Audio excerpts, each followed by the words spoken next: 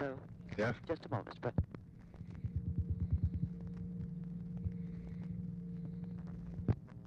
All right, there you are, sir. Hi, John.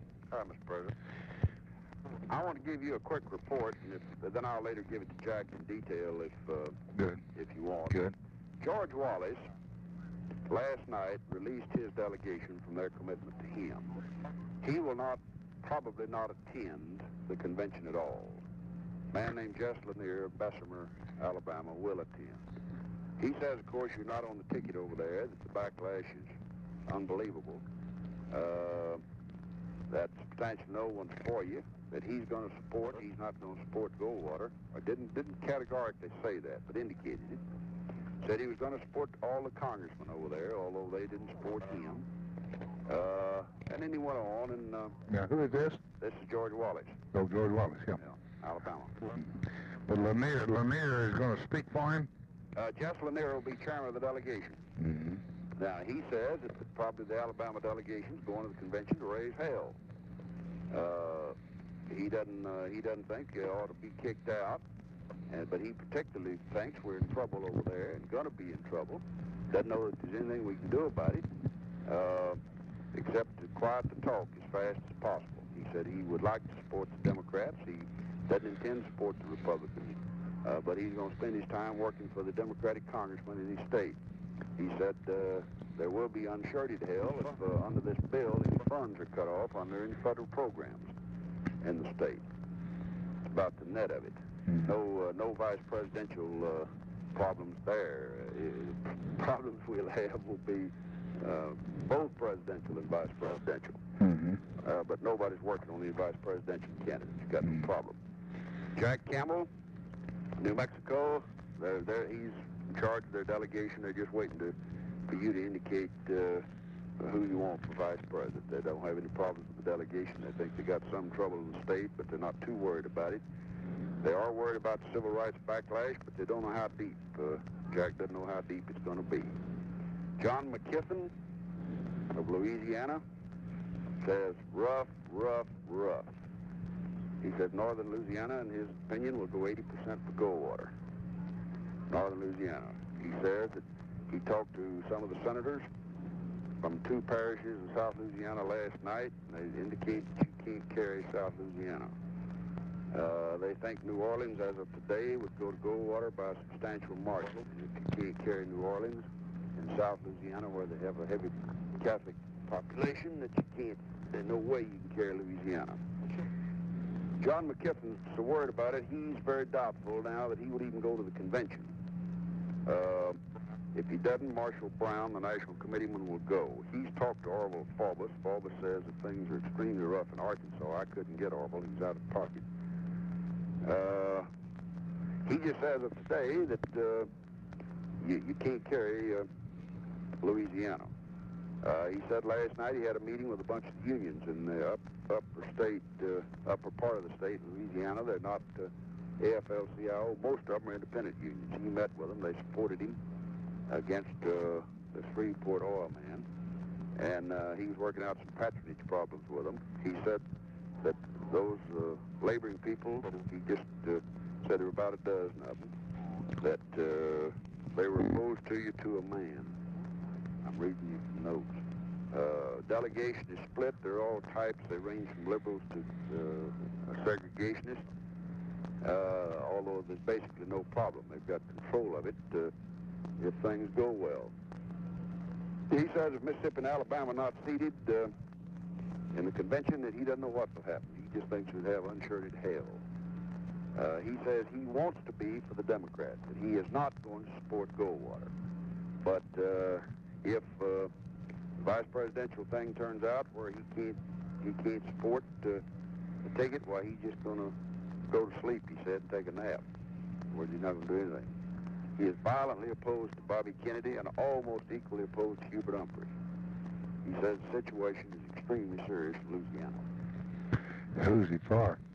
Well, he's for you. No, I mean for vice president. He just, almost anybody, he just says anybody that won't hurt us. He said Humphrey and Kennedy both would hurt. He said it don't make a difference who it is, just so that it's not somebody that wave a red flag. He said, I don't have a candidate.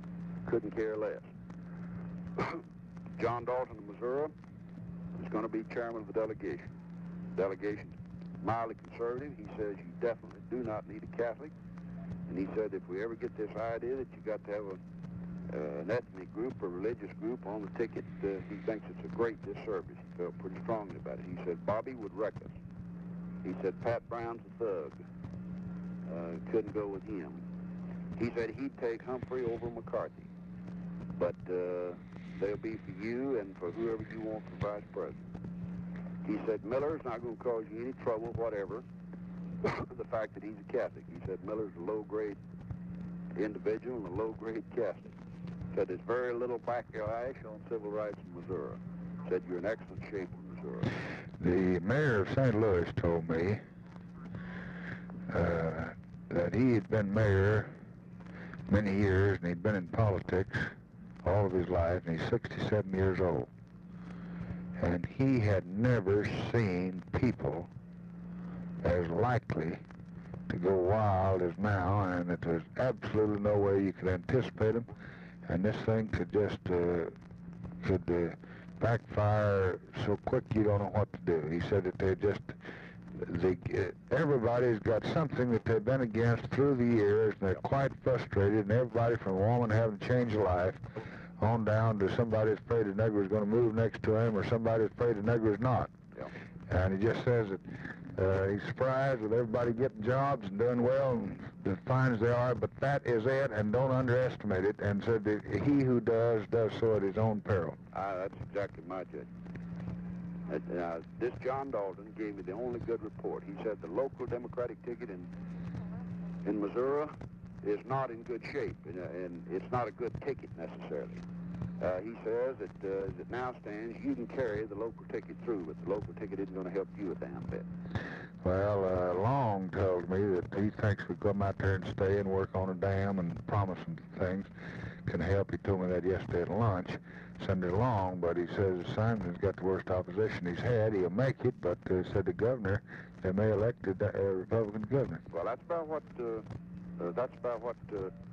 John Dalton says. Now, John Dalton says if you get somebody like Bobby Kennedy on this ticket, said, frankly, you beat the whole local ticket. And he's talking about governor, senator, and the works. He said, I don't think it would mean the president would lose Missouri, but he said, I think you beat everybody on the local ticket. He said, you will have to carry the local ticket because it's basically weak.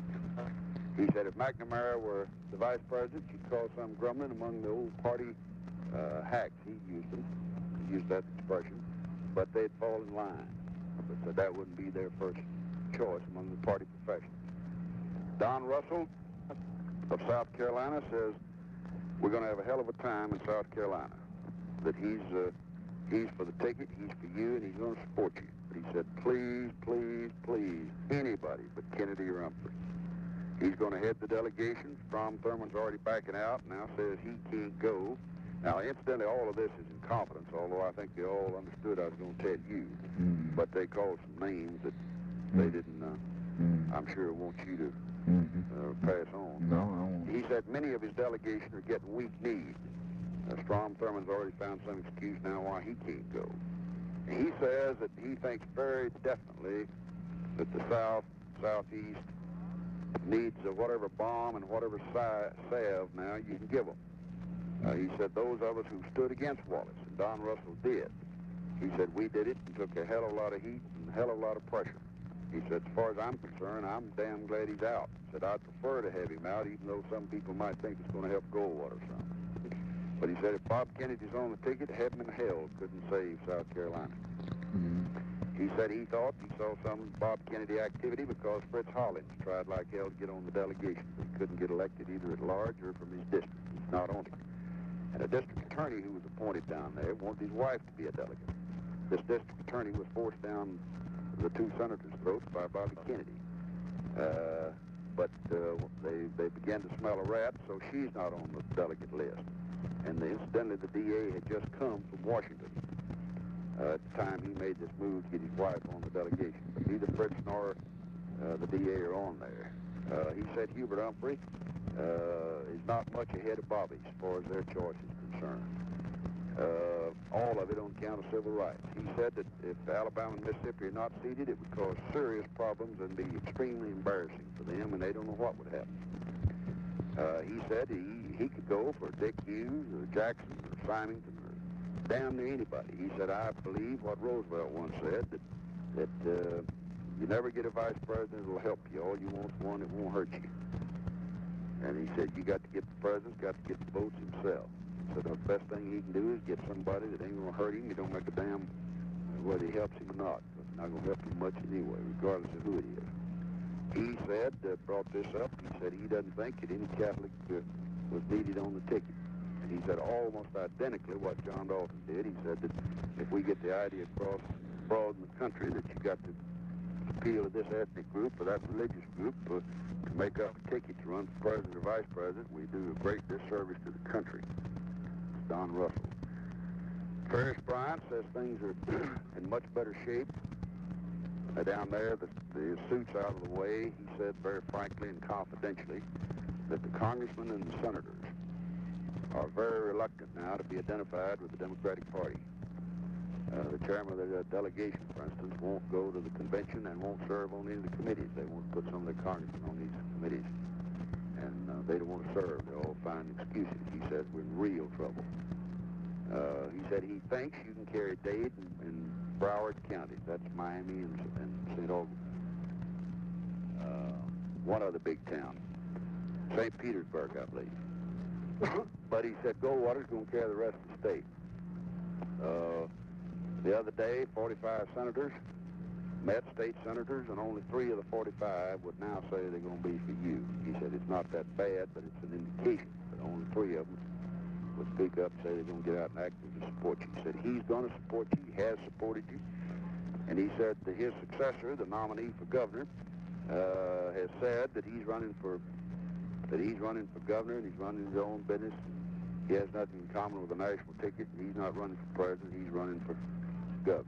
He said that's about all he can do. If he says any more, he's going to get his hell beat out of him. Humphrey says would hurt. Bobby would be disastrous.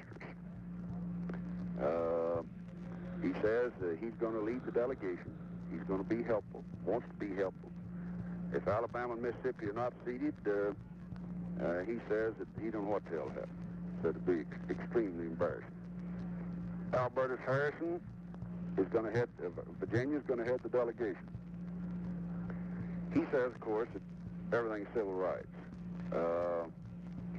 In the area he comes from, in southeast Virginia, he said there's 70% Negroes in school age, 30% whites. He said it's going to be a very, very serious problem. He doesn't know at this moment what's going to happen. He says it's a little too early to tell.